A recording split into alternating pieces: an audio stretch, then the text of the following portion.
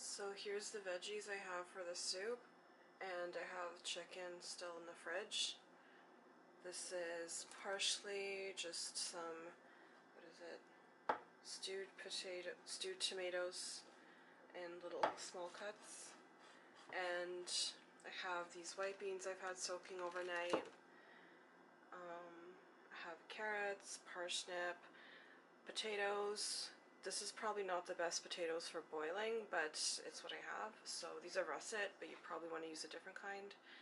This is onion and a little bit of pumpkin I have left. I do like to keep the skin on because it has like nutrition and stuff in it, or there's like vitamins in the skin. So I just wash it really well, and the potatoes as well. Then I have like, this is like all the garlic I have left, so I'm gonna use that. And this is my last onion, so I'm gonna use that. I'm not gonna use this whole thing, maybe like a third of what's in here. So let's chop the vegetables. So I'm just cutting it into little bite-sized pieces.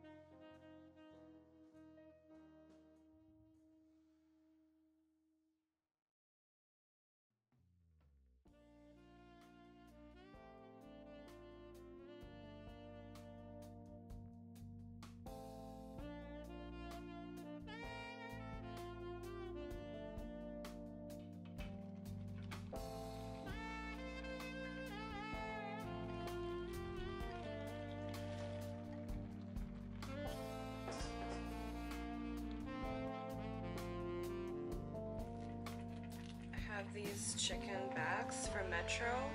It's $2.48, which is like almost the same price you'd pay for a carton of chicken broth, which I think is kind of bullshit. And I'm one of those people, like, I can taste the aftertaste of the carton of the chicken broth that's been sitting in it, so I don't like it. I like to use fresh ingredients when I can, and because this is $2.78, it makes it really cheap.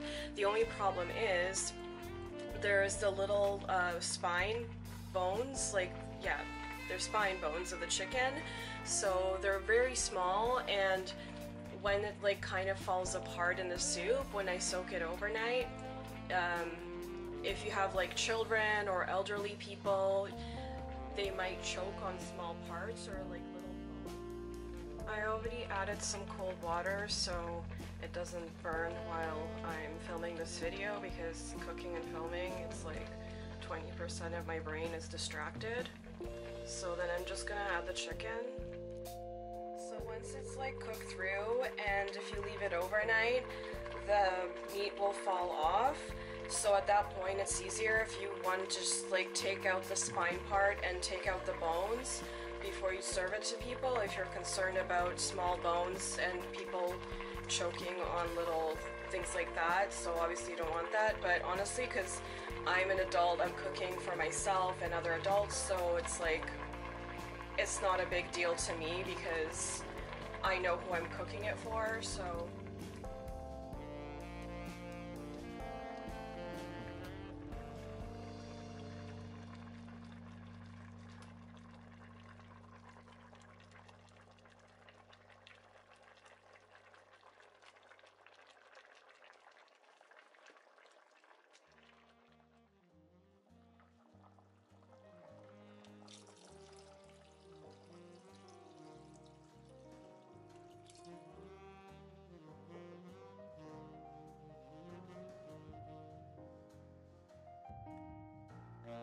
So this is how the soup turned out after I let it sit for a few, like maybe 2 or 3 hours, and this pot is so big it like stays hot forever, so I can't refrigerate it until I leave it for like a few hours.